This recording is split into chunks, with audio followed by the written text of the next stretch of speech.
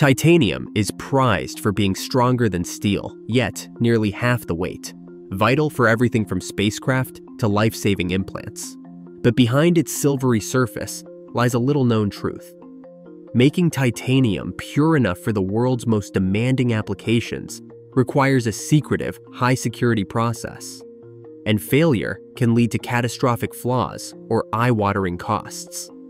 In this documentary, we go inside the closed doors of titanium production to uncover the hazardous chemistry, global supply chains, and relentless drive for perfection that shape this extraordinary metal.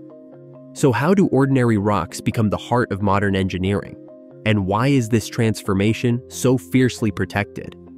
Hidden beneath red earth and black sands, titanium's journey starts with minerals that look nothing like the gleaming metal they'll become. The most important sources are ilmenite, a dense iron titanium oxide, and rutile, a rare mineral that holds titanium in its purest natural form. Across the globe, Australia leads with nearly 44% of known rutile reserves, while South Africa, Canada, and China operate some of the world's largest open-pit mines. In these remote regions, fleets of excavators and haul trucks carve through layers of sand and rock, stripping away overburden to reach ore deposits that stretch for kilometers. Once extracted, the raw ore is far from ready for high-tech use. Technicians direct the next stage, crushing the rock into fine particles, then guiding it through a maze of separation lines. Magnetic drums spin at high speed, pulling iron-rich grains away from the rest. Gravity tables take over, sorting heavier titanium minerals from lighter waste. Each pass through these machines increases the concentration of titanium dioxide, boosting it from just a few percent in raw ore to over 90% in the final concentrate.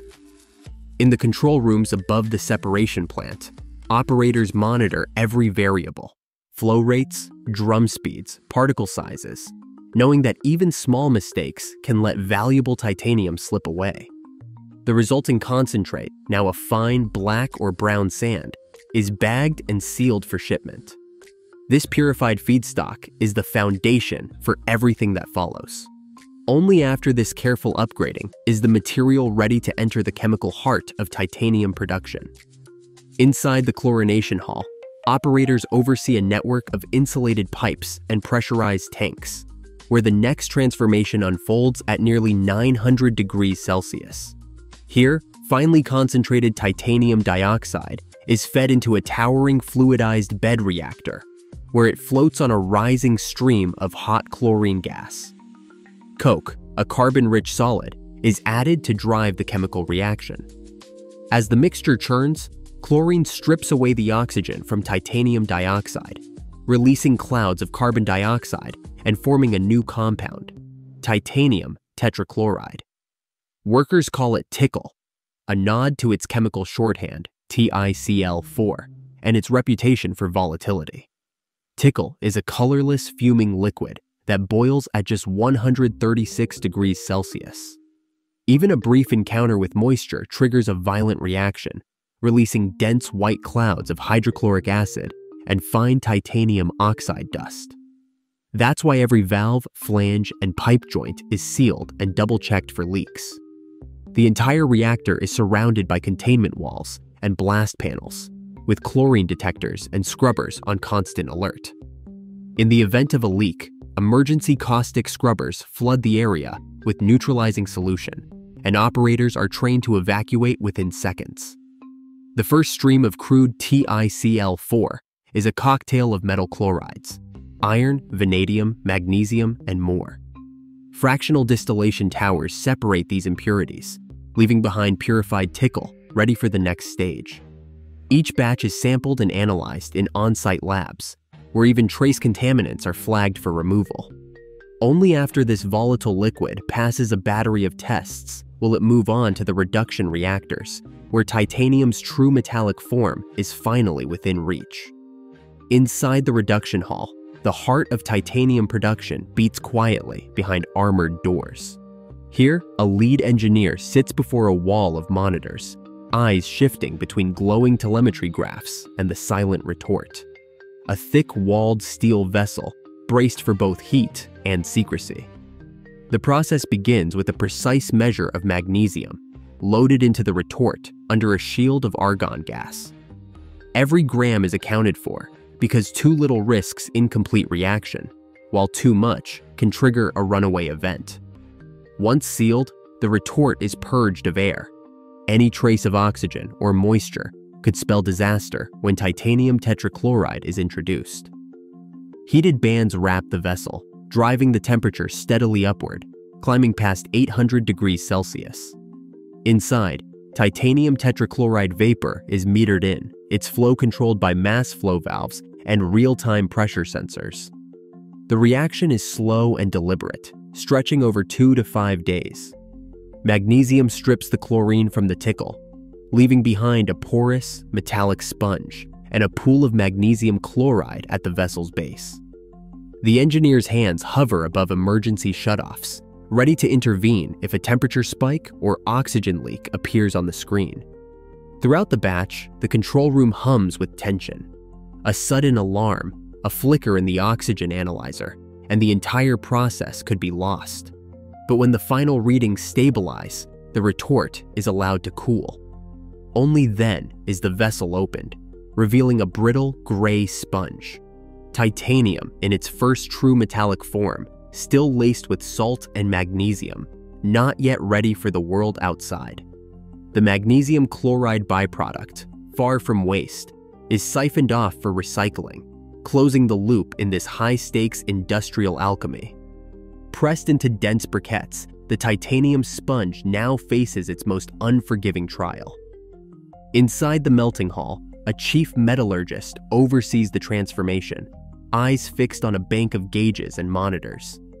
The air is thick with the hum of high-voltage power as rows of vacuum arc furnaces wait to ignite. Each furnace is sealed tight, the atmosphere purged with argon until oxygen drops to near zero. Any stray molecule could ruin the entire batch. Titanium's melting point is 1,668 degrees Celsius, hotter than most metals can withstand. At these temperatures, the slightest contamination turns a future jet engine into scrap. The arc strikes, unleashing a blinding blue-white flare. Briquettes collapse into a molten pool, impurities vaporized and drawn away by the vacuum. Every few minutes, the metallurgist checks readings, pressure, current, gas levels, knowing that a spike in oxygen or nitrogen would mean starting over. As the melt stabilizes, the titanium is poured into massive molds, forming ingots that weigh between 8 and 15 tons each. These ingots are the backbone of aerospace and medical manufacturing, but only if they pass the next hurdle. Before leaving the melting hall, each ingot is scanned from end to end using ultrasonic waves. Technicians listen for the faint echoes that betray hidden voids or cracks, flaws that could spell disaster at 30,000 feet. Only the ingots that pass every test are stamped with their batch code and certified under ASTM and ISO standards. Here, perfection isn't a luxury, it's the minimum requirement for flight. Inside the factory's accounting office, plant managers pore over electricity bills that dwarf those of entire neighborhoods. Every ton of titanium demands as much power as running a small town for a week. Unlike steel, where high-volume output helps cushion costs, titanium's process is slow, wasteful, and unforgiving, losing up to 40% of raw material before a single ingot is poured. That's why titanium routinely costs 10 times more than steel, limiting its reach to only the most demanding applications. Meanwhile, environmental advocates track every shipment of chlorine and every barrel of magnesium chloride waste.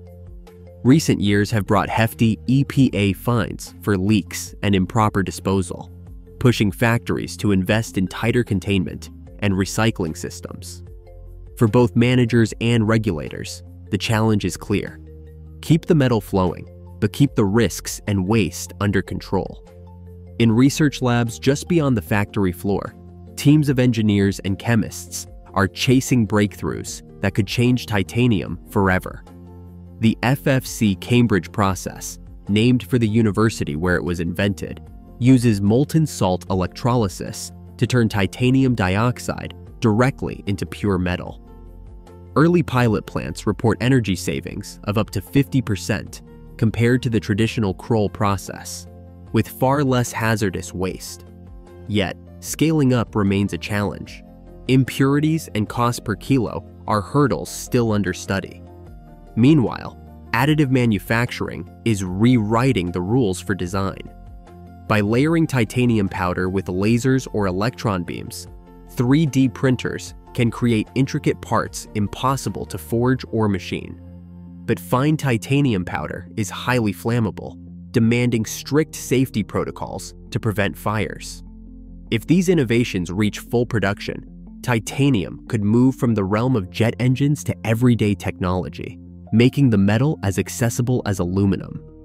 Each year, more than 210,000 tons of titanium sponge are produced worldwide.